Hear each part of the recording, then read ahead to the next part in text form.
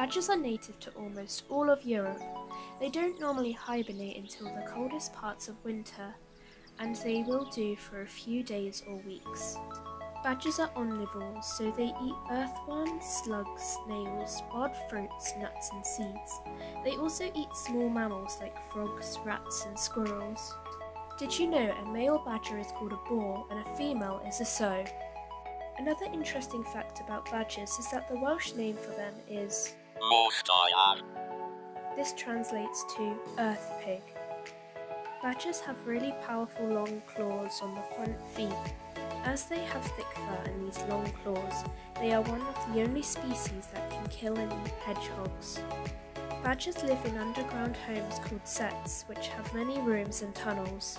They like to keep their homes clean by removing the old hay, grass and other things to prevent fleas and lice from getting in their home.